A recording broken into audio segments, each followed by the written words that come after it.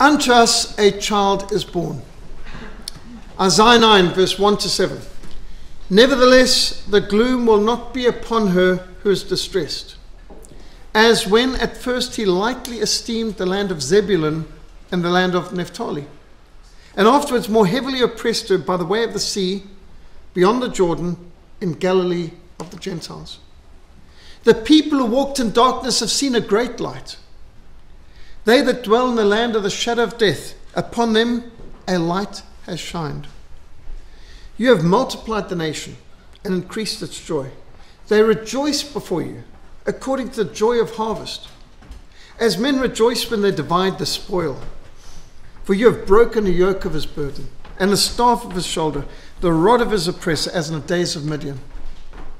For every warrior's sandal from the noisy battle, and garments rolled in blood, will be used for burning and fuel of fire.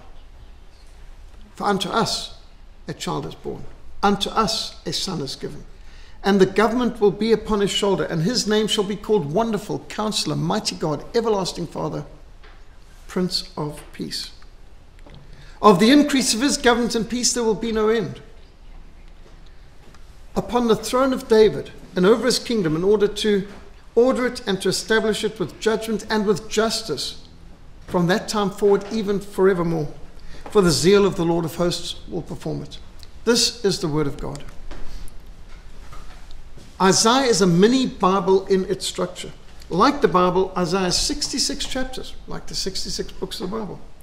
And it's in two main sections. 39 chapters in the first section, like the Old Testament, has 39 books. And 27 chapters in the second section of Isaiah, like the New Testament, has 27 chapters or books.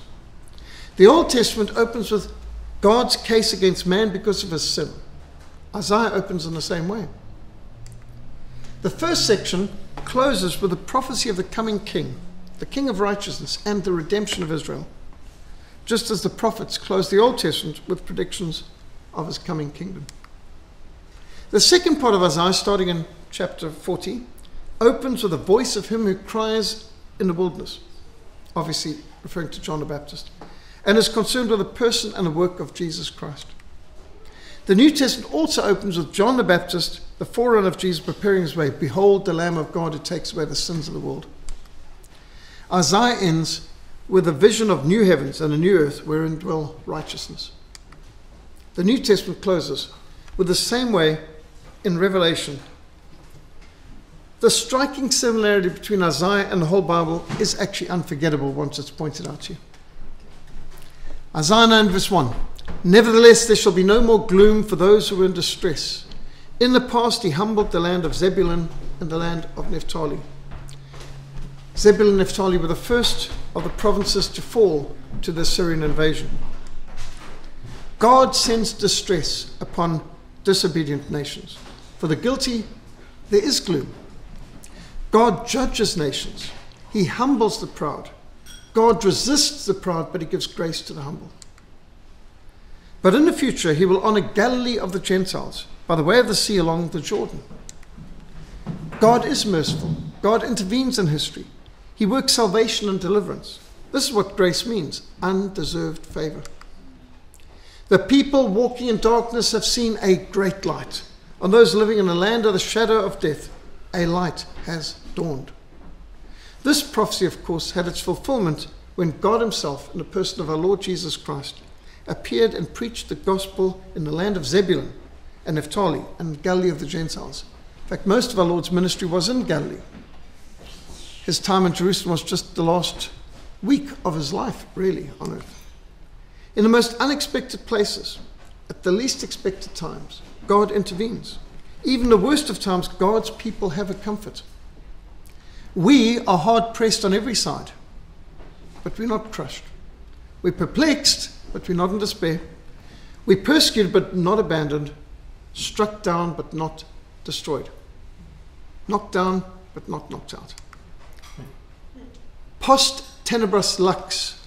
You'll see that at the Franschhoek Huguenot monument, and it's also the motto of Geneva, and it's written into the wall of the Geneva Wall Reformation Monument. After the darkness, light. Where sin increased, God's grace increased much more. No matter how dark things may become, God's light shines brighter. All the darkness cannot put out that light, which is why the resistance to communism in Eastern Europe began with the Leipzig prayer meeting with a single candle.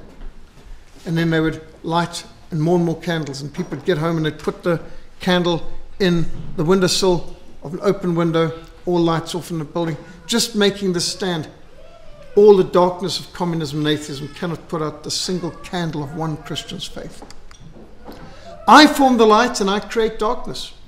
I bring prosperity and create disaster. I, the Lord, do all these things.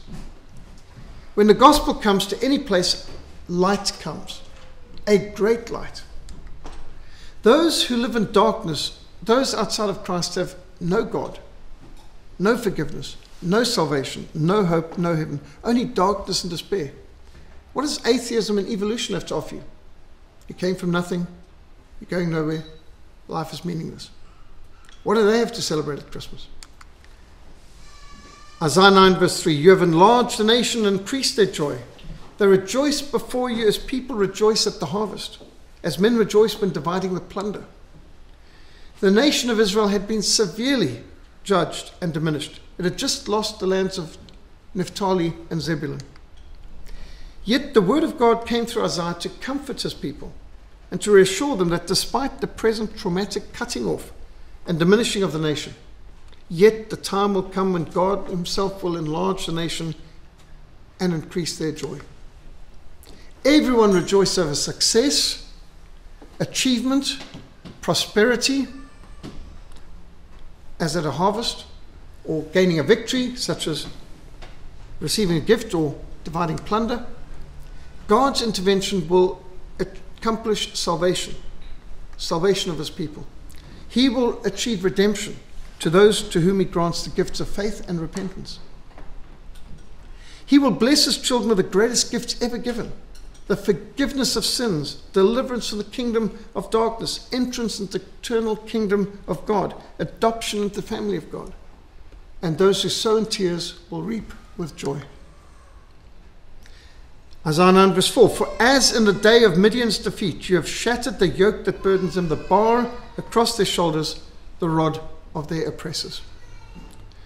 The Lord has intervened, and he has ended the oppression of sin and Satan. Into our darkness his light has shone. At the beginning of his earthly ministry, Christ quoted Isaiah 61 verse 1. The Spirit of the Lord is upon me, because he has anointed me to preach the good news to the poor. He has sent me to proclaim salvation. He has sent me to proclaim freedom for the prisoners and recovery of sight to the blind, release to the oppressed. Isaiah 9 verse 5. Every warrior's boot used in battle, every garment rolled in blood will be destined for burning, will be fuel for the fire. The wicked will be judged. Those who oppress God's people will be destroyed. The message of Christmas is not only a message of God's love for his people, but it's also a message of his wrath against sin. And maybe that's sometimes left out of the message of Christmas. We see here not only his mercy, but his justice. He saves, but he also judges. The message of the cradle includes a message of the cross and of the crown. The wood of the cradle should remind us of the wood of the cross. The message of Christmas of the cradle should include and emphasize the deity of Christ's incarnation. But the purpose of Christ's coming was the cross. He was born to die as an atonement for our sins. Yet the Savior, whose incarnation we remember at Christmas, will come again as the eternal judge. We will all stand before his throne, and we will have to give an account of our lives for everything we have done and everything we have said. Unless we have turned to God in faith and repented of our sins, we will be condemned. If our lives have not borne the fruit of obedience, we too will be destined to burning. I don't think the whole context of Isaiah 9 verse 6 is often given at Christmas, but that's the chapter in which we find the key Christmas verse. Along with those guilty of innocent blood, we would be fuel for the fire. Then comes Isaiah 9 verse 6, the all-time most important Christmas verse. For unto us a child is born. Everyone loves the birth of a child. Well, Almost everyone. Of course, there's some who prefer abortion to birth. Instead of life, they choose death. There are those. But most of us find a newborn child cute. That is why most people celebrate Christmas. A babe in a manger is so unthreatening, so harmless. However, some atheists do feel threatened by "Unto us a child is born." Every Christmas season, the Antichrist Lawsuit Union, ACLU, institutes lawsuits against public manger scenes in America. And there's radical humanists in South Africa who also look forward to opportunities when they can try to banish all public expressions of the Christian faith. Perhaps they understand some of the immense implications of the baby in a manger. It is actually threatening to atheists and globalists and Satanists and those who've got an agenda. The God of the ages lying in a feeding trough in a stable. Not born in a palace, not born in the temple, not even born in a home, but outside of human habitation, in the cold amongst farm animals without normal sanitation. Who would want their child born in a stable? It may sound cute when you sing about it, but actually it's not. It's a picture of something wrong. Why is a baby being born in a stable amongst farm animals and laid in a trough, a feeding trough for animals? Why is there not proper hygiene? Why is there? It's not actually right, is it? It just shows. He came into his own did not receive him. But aside from neurotic atheists, most people feel drawn to the story of a baby born in a manger with angels singing and shepherds kneeling and wise men bringing gifts. It seems nice and sweet and cute, but the verse does not stop with that. It goes on to, "For unto us a son is given." Now this is getting more threatening. We're no longer worshipping a babe in a cradle. He is the Son of God who died on a cross. And the government will be upon his shoulders. Notice capital G, the government will be upon his shoulders. This is getting more threatening. This is why Herod, the king, declared war on the womb. He understood the menace of the manger. There was no room for God in the world that he had made. Where is the one who's been born king? We have come to worship him, said the wise men. Now, Herod felt that his selfish lifestyle and his comfortable position and his political position was threatened by this newborn babe. Gripped by selfishness and a lust for power, Herod sought to murder the Messiah by massacring all still in the manger in Bethlehem. Centuries before, Pharaoh had sought to slaughter all newborn Hebrew boys in Egypt. And today we have Pharaohs and Herods waging a similar war on the womb.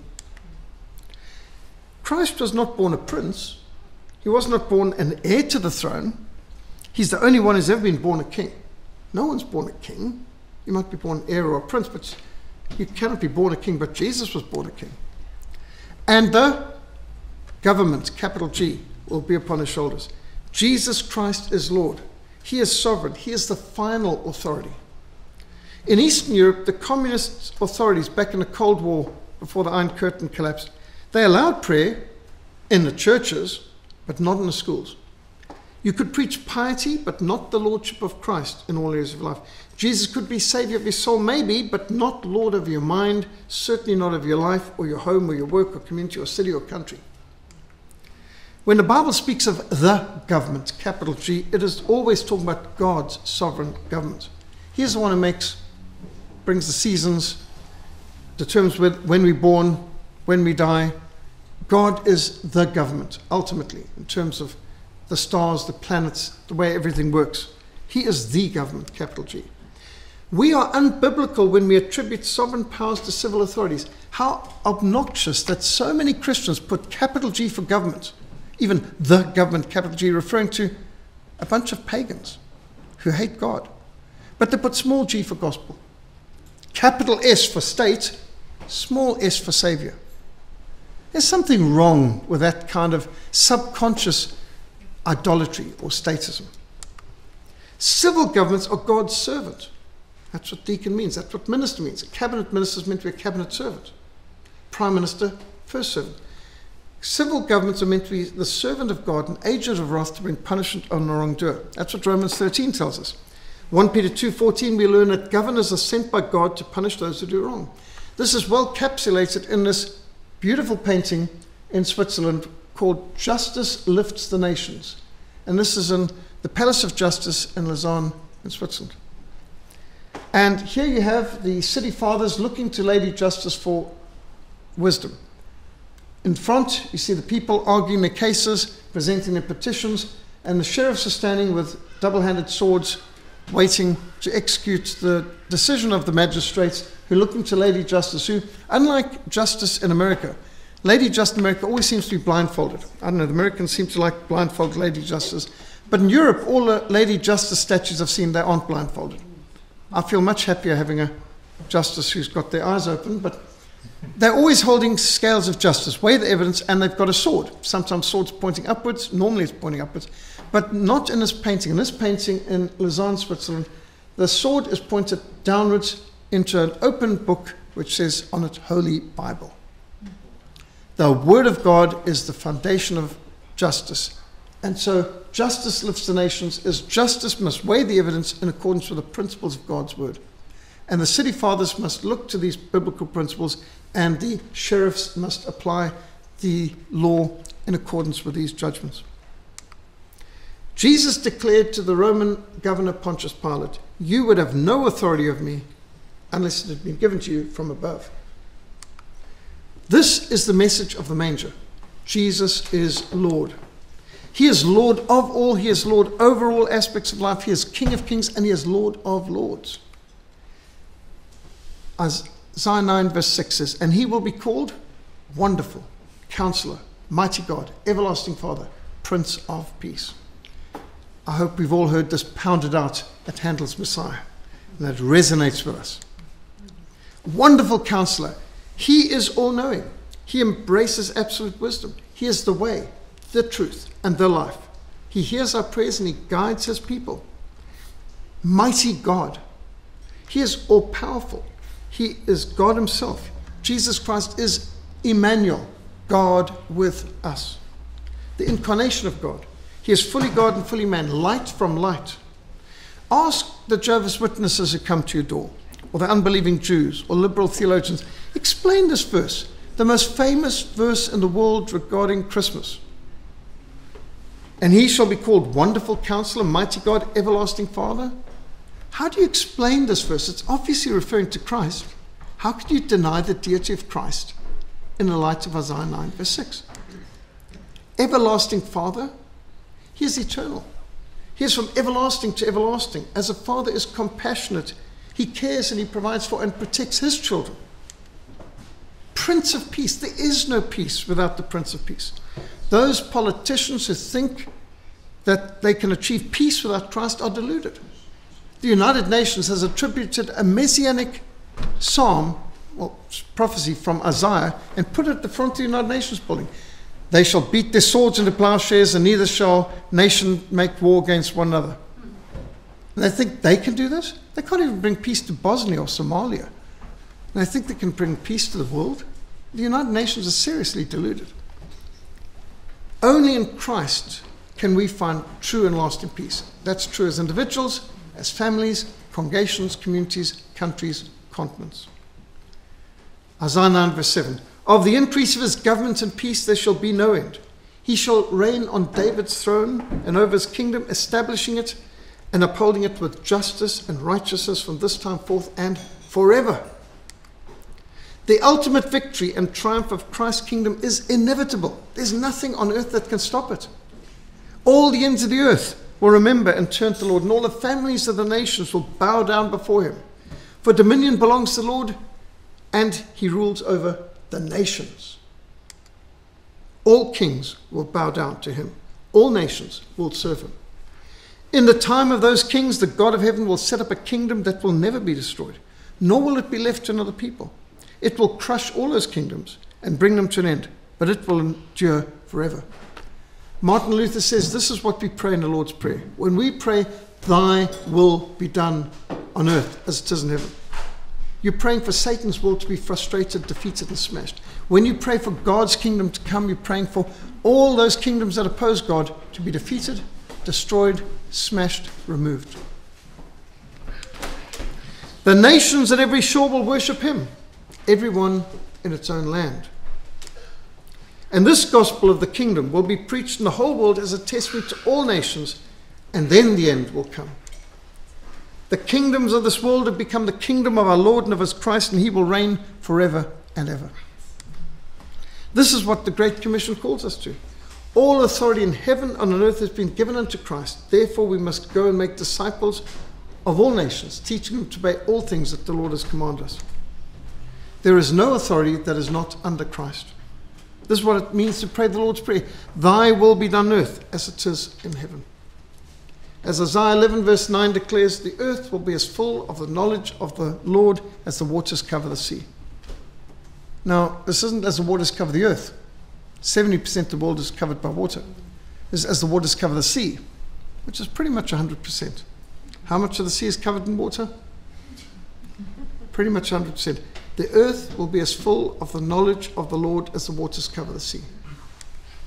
Every knee will bow, every tongue will confess that Jesus Christ is Lord. Every enemy of God, they will have to bow. The question isn't, will they bow to Christ, but when will they bow to Christ? They can bow to him as Savior today or as Lord and eternal judge then, but every knee will bow. This is the message of Christmas. Not only of the crib, but of the cross. Not only of the cross, but also of the crown. At Christmas, we celebrate the advent of the eternal, all-powerful, all-knowing, everywhere present, holy, glorious Creator God coming into this universe.